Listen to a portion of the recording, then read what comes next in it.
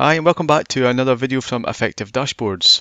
In this video, which is video 3 of our waterfall series videos, I'm going to show you how you can display the absolute increase or decrease in each of these categories using either an on-screen or a handy tooltip that shows these values as a pop-up.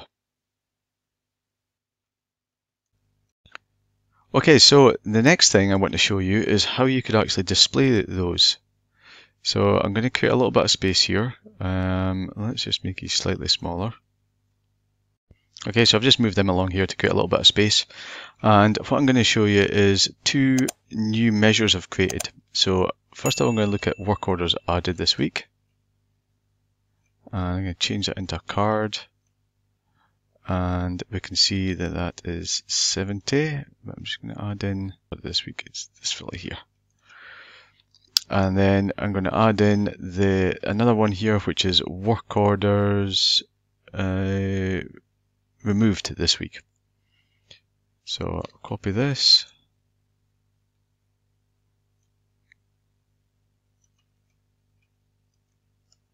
Add that in. Wrong one. This one. We can see that's minus 100. Okay, so that's the two filters that we've got here.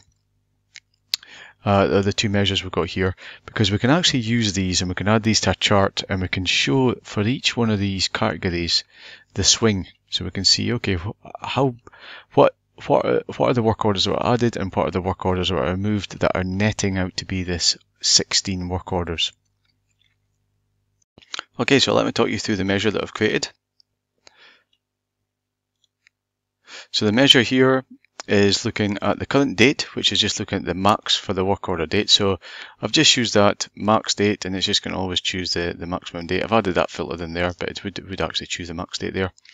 And then we're going to use calculate again and we're going to count X. So it's going to count a number of, numbers in a column. And this column is going to be work order details here. So we're going to count the number of work orders records, where the work order details work order added during the week is yes, and the work order details equals the current date, which is this max date here. Okay, so it's going to count that. And then the other one here, let's go in and just look at the work orders removed. So again, we're going to use the flag we created earlier, and this one here, very similar. It's going to count the current date is the max work order date. So again, that's going to be the 25th because that's going to be the maximum date. And we're going to look at defining a variable here for the date last week, which is the current date minus 1. So it's going to take us back to the 18th. And then it's going to calculate on the 18th, the result's going to calculate the count of the work order records, where the work order removed during the week is yes, and the work order date equals last week, which is this date here. Okay, so it's just going to count those records there. Essentially, we're going to go and count each one of these tables here in a measure. Right, so once we've done that, now the important thing here is the result is going to be a minus. I've added a minus in here because I want that to be a minus value. And that's quite important. Or, yeah, I want that to be a minus value because these are the work orders that have been removed. So let's go and minimize that. And we can delete these. I just wanted to show you those as an example. In fact, actually, I'll just add them up to the header there for just now, just so we've got them available for us to reference if we need them. I'll just add them there for now. And then we're going to add in this chart here, which is going to be a line and clustered column chart. Okay, so that's the chart we're going to add in. And we're going to configure this to show the net increase and net decrease for each one of these. So here's how we do it. The first thing we're going to do is we want to add in the column series is going to be the date. In fact, actually, before we do that, let's add in the column value, which is going to be a count of each one of these. So we'll start with the work orders that have been removed in the week.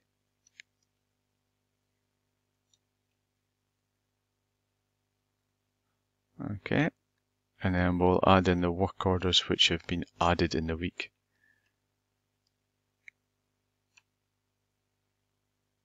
Okay, so here we can see, let's add in the values. I'll just leave it at that for just now for that. Data labels, yeah, definitely put the data labels on so we can see it. So we can see here, here's our swing, our change here. We've had 100 work orders removed and we've had 70 work orders added. And if we add a filter here, we can see we've had 35 removed and we've had 51 added. So the next thing we're going to do is we're going to add in the axis, and the axis is going to be the same as this one here, which is going to be the category of department. So let's add in the shared axis, which is going to be department. And we can see it's moved across here. Now, the other thing is this is organized based on the size of the actual difference.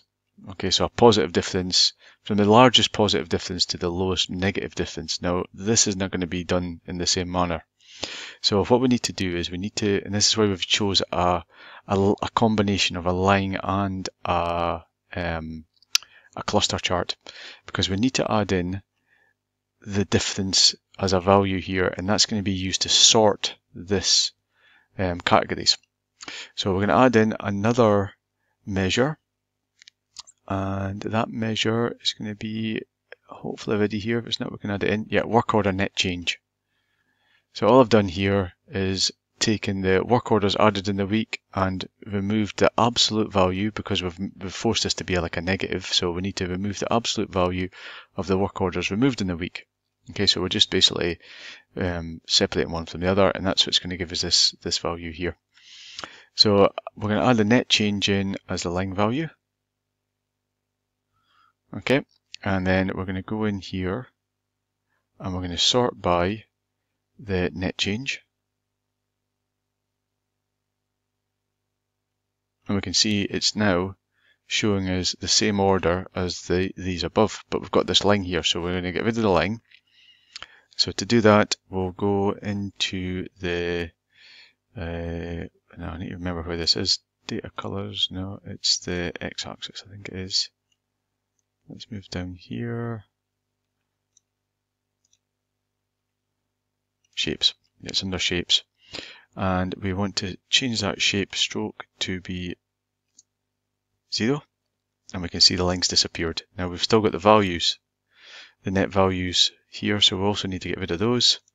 So let's go into our data labels and we'll scroll at the bottom here, and we can see we can customize series,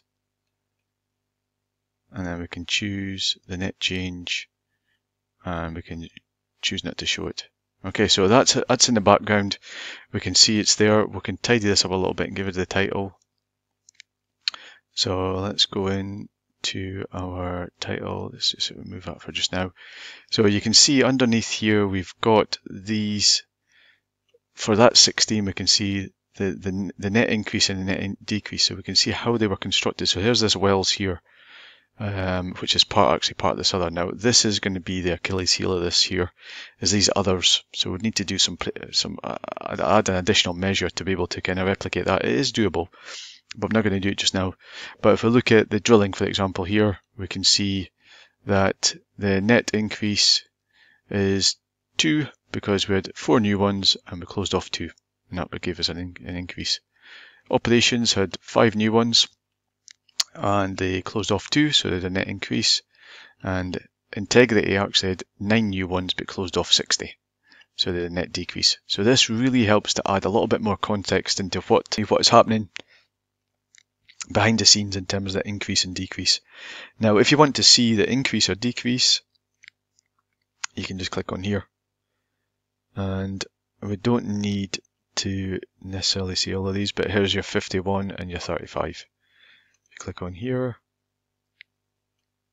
that's going to give us the work orders that have been added or removed. So it's a bit messy, obviously. We can delete these, and I'm sure you can tidy this up. I really just want to cover the principles behind it. But now when somebody asks that question, you'll be able to give them an answer, which maybe isn't the answer they're looking for. So for example, somebody might ask, let's get rid of the filters here. what is that 16 new work orders that have been added? And the answer to that question is, well, there's not actually been 16 new work orders been added. There's been 50 new work orders added. There's been 30 taken away, but this 50 new work orders that have entered our backlog are these work orders here. And put a title in this chart and stuff like that, and then you can go and investigate these and start looking into them in a bit more detail. Okay, so one final thing, which I think is going to be useful, is I've actually replicated this on this page here, and I've set this up as a tooltip, and we can just say net tooltip. We'll call it a net tooltip, increase decrease tooltip. We'll call it something like that.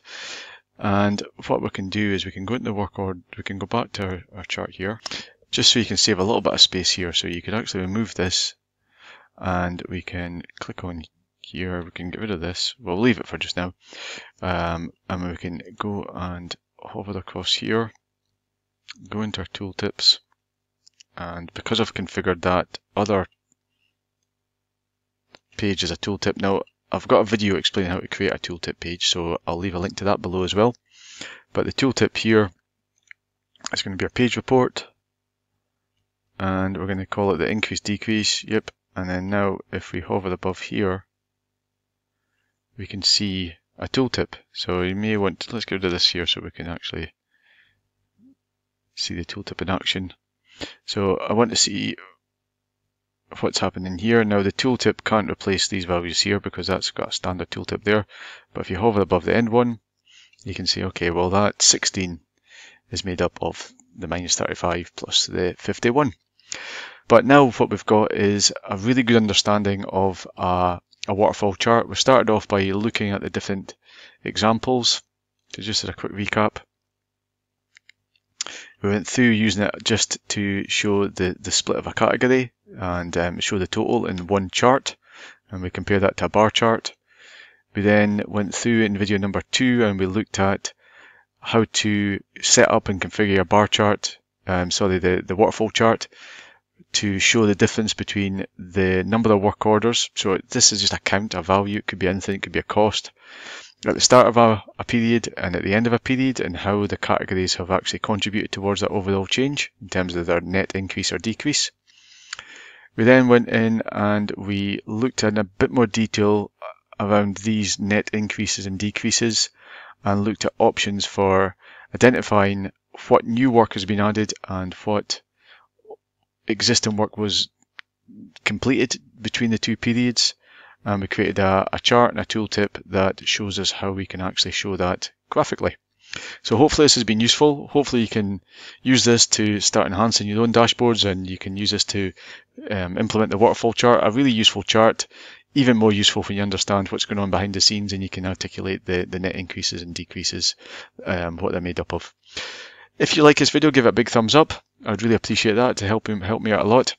And if you want to subscribe to this channel and get kept up to date with the latest videos, then press the subscribe button and click the bell to get a notification.